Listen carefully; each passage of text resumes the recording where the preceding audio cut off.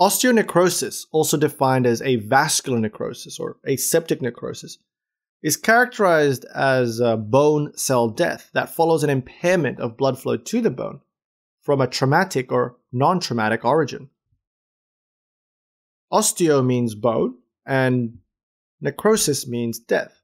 Around 1830, and I might butcher this name, Jean Cruvelhayer, French anatomist and pathologist, described necrosis of the femoral head as a late complication of hip trauma. He presumed vascular injury from trauma was the only etiology of the necrosis. However, in the early and middle 20th century, various non-traumatic factors were identified to induce the disease or are involved in the development of osteonecrosis, including alcohol and steroid use. Osteonecrosis most often happens in the hip joint, the femoral head, but may also occur in other anatomical locations such as the shoulders, the knees, and the ankles. In this video, we will most focus on the hip necrosis, osteonecrosis.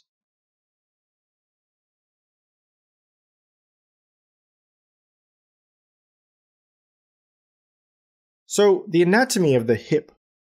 The hip is a ball and socket joint. The socket is formed by the acetabulum, which is the part of the large pelvis bone.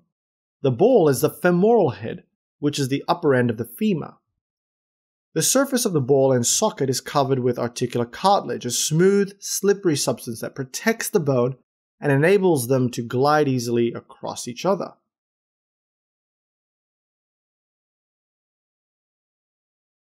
The pathophysiology of osteonecrosis is not completely understood, but most theories point towards a disruption or compromised blood flow as the initiation of bone death. And this disruption could occur from a traumatic or non-traumatic cause. So let's look at each of these, beginning with traumatic cause of bone death. Traumatic cause of bone death you can think of as a direct loss or occlusion of arterial flow to the bone, leading to ischemia. And the causes include a femoral neck fracture or dislocation. And these injuries cause really damage to the blood vessel that supply the femoral head, which can lead to osteonecrosis, bone cell death. Radiation injury and a rare condition called casein disease or decompression syndrome in scuba diving.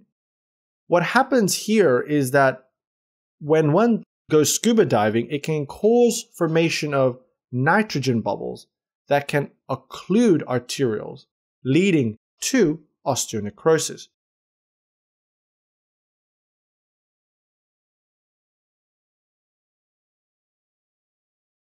Non-traumatic causes of osteonecrosis usually affect adults younger than 50 years old. The causes include, or risks include, steroids, either endogenous or exogenous, significant alcohol use, Gaucher's disease, which is a marrow replacing disease. What happens here is that a type of fat, a type of lipid called glucocerebroside, cannot be adequately degraded and can lead to direct obstruction of blood flow, essentially. Sickle cell disease. In this condition, red blood cell undergoes sickling and can then cause a direct obstruction of blood flow and bone marrow hyperplasia. And this will lead to, essentially, osteonecrosis. Any hypercoagulable state can lead to thrombosis formation, which can occlude the artery and blood flow. Systemic lupus erythematosus and transplantation are also at increased risk. Importantly, though, the non-traumatic causes are also impacted by genetic predisposition, because quite interestingly, some people who use a lot of steroids and alcohol don't get this condition, osteonecrosis, while others do. And so there's thought to be a genetic play involved. Genetic factors are also implicated in hypercoagulability states and hypofibrinolysis.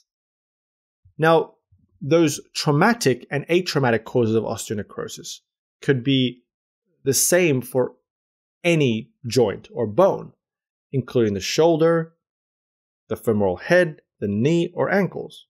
However, we are going to focus on the hip joint and the femoral head.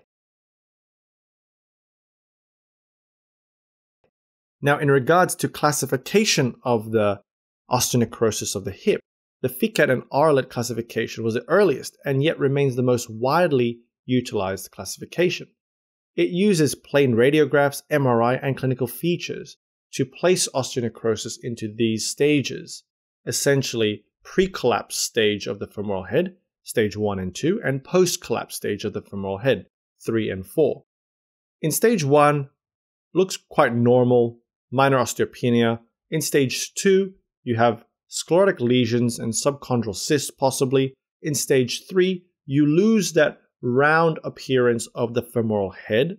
And in stage 4, you lose the roundness of the femoral head, but also you start losing the roundness of the acetabulum, and you develop significant, painful secondary osteoarthritis, which leads to the clinical presentation of osteonecrosis of the femoral head.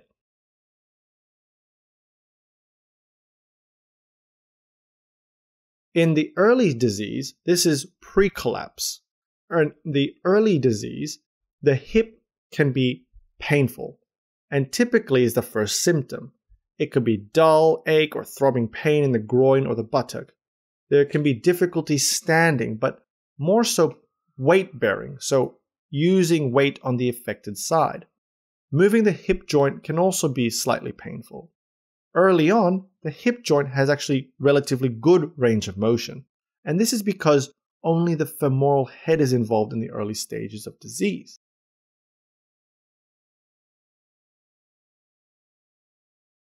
In the late stage of the disease, this is termed post-collapse.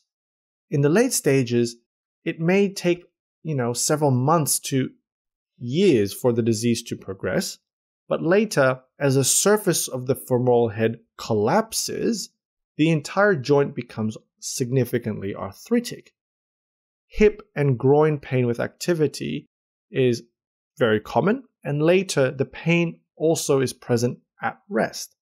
There is reduced range of motion and stiffness.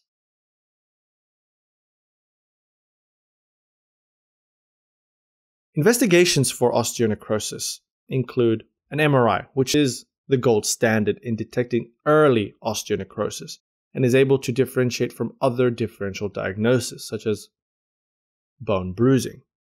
Here is an MRI of an obvious right osteonecrosis of the femoral head with some collapse, but also this patient actually has left-sided osteonecrosis as well, so bilateral.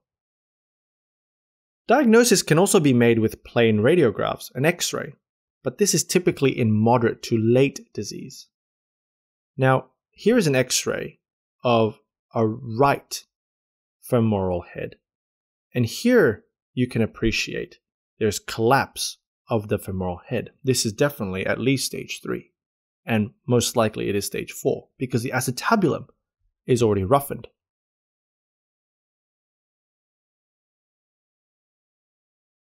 Treatment for osteonecrosis of the hip. There is non-surgical treatment, which really involves lifestyle changes. You'd have to be using crutches, for example, or walking aids, and then there's analgesia for pain.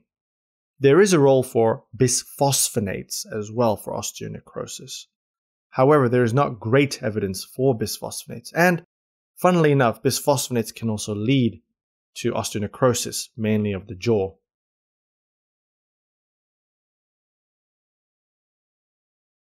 The definitive treatment is really surgery, and in early disease, hip preservation surgery is used. Things to do include core decompression, where drilling one large hole or several smaller holes into the femoral head is done to relieve pressure in the bone and create channels for new blood vessels to nourish the affected areas of the hip. There's surgery called vascularized fibular graft. Here, a segment of bone is taken from the small bone in the leg, typically the fibula, along with its blood supply. This graft is then transplanted into a hole created in the femoral neck and the head, and the artery and the vein are reattached to help heal the area of osteonecrosis. In the late disease stage, so stage 3 and 4, in the classification we learned, with severe osteoarthritis or loss of function, a total hip replacement is required.